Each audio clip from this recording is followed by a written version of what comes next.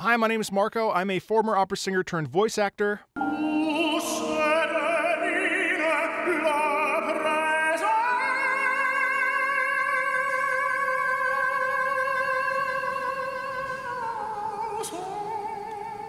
And this channel is all about how classical music and video game music are intrinsically linked, and how basically they're the same thing and should be treated as such. Video game music is a niche of music, and it would be amazing if mainstream orchestras and musical venues would start treating video game music as not like a parlor show where you go for a specific night and experience the event of the game music, but actually programmed it as though it's part of the compositional wave of the future, which it is. This is a true reaction video. I've never heard God Shattering Star. I'm really excited to take a listen to it. This is a true blind react. Yeah, let's dive in.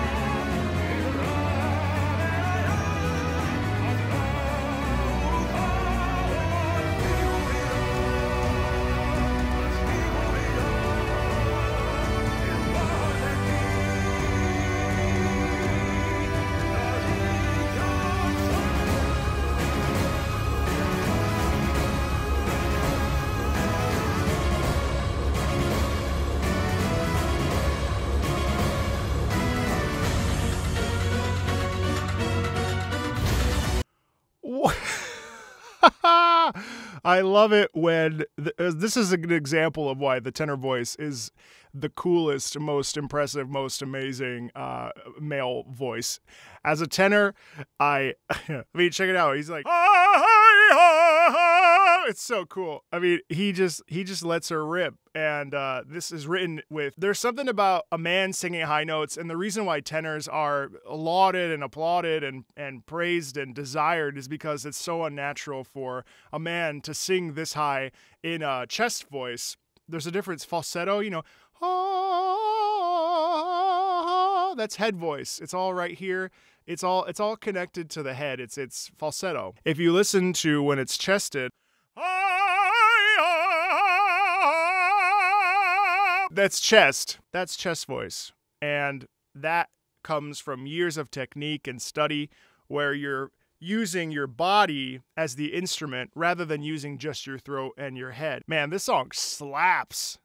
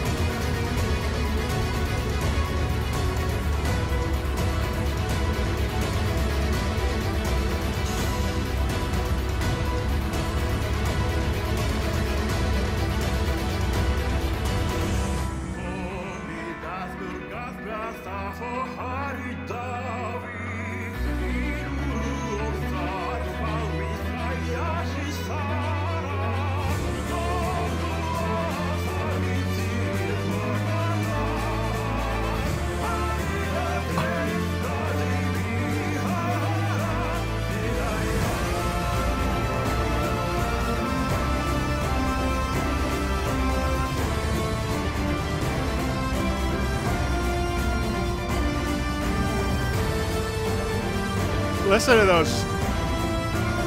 The brass.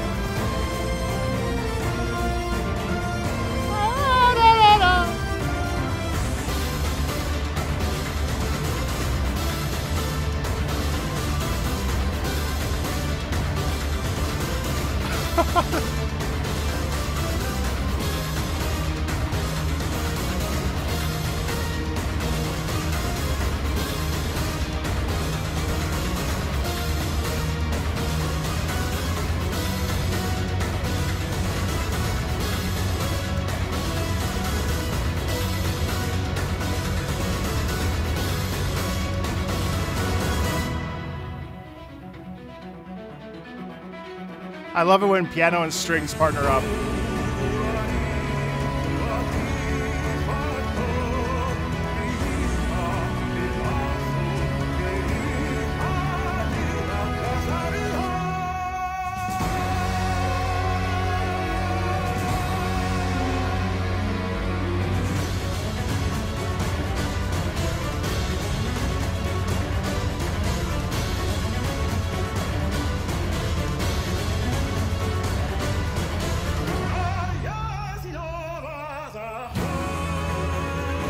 I love that lick. It's written in the exact range where the tenor excels at singing, because this is the part of the range in the passaggio area. The passaggio is this very narrow part. So basically, you've got the lower register. You've got the lower register, which is very like, as you climb up. It's like an hourglass. There is this wide space at the lower register. Then in the passaggio, it tightens up. That's where you have to have a precision accuracy because the voice doesn't naturally want to do that. For instance, it's very easy to, if you're as wide as you are at the bottom, you'll never make it through the passaggio into the upper register. So if you go,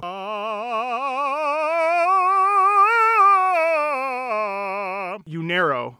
And then you're able to open back up when you get up to the upper register. This is so cool. This is written in such an amazingly fun spot for a tenor. This must be so fun to sing, especially.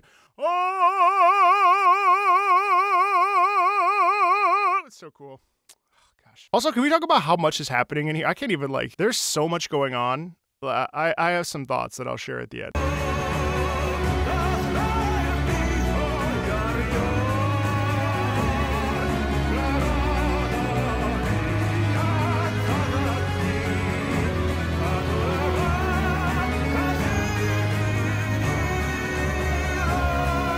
That's so cool.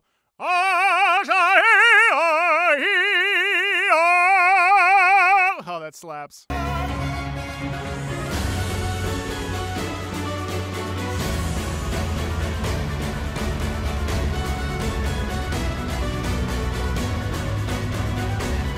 love those drums.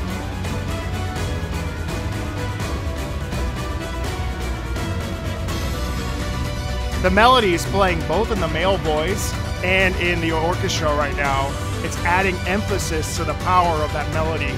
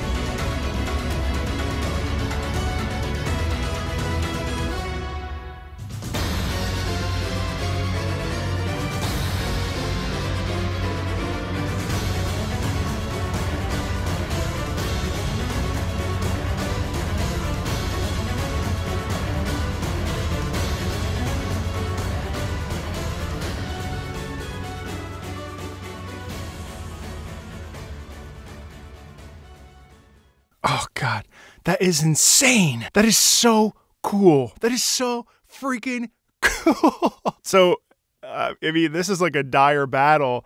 Well, since I assume this is the final boss of the game, because you know what's crazy is that I think this must be like some sort of epic fight, because there's so much happening at one time that I think it's done intentionally to confuse, because there's a bit of like intensity in the music to symbolize like, yeah, you can handle this. But then there's all these different shifts that's like, can you handle this? And I think the reason why there's so much instrumentation and it's such a heavy like orchestrated piece is because the composer wants the player to feel like this is a battle that they could win, but they could absolutely lose. And it's against like some larger than life, God Shattering Star. It must be like a colossal being of immense power that you can defeat because you have, you know, whatever support or strength or the ability to defeat it, but you may not. And all the instrumentation is, I think, intended to confuse and draw in fear, but not too much fear. It's badass. God, that's epic. And I also love the use that, you know, I think the piece is great on its own, but adding the male voice on here, especially as soloist, at the top of a soloist range, is really, really, really cool. And those high notes are probably B flats, which that's like the money note for a tenor. If you listen to anything from Che geli da Marina from Puccini's La Bohème, if you listen to Recondita Armonia from Tosca, here's a recording of me singing a B flat.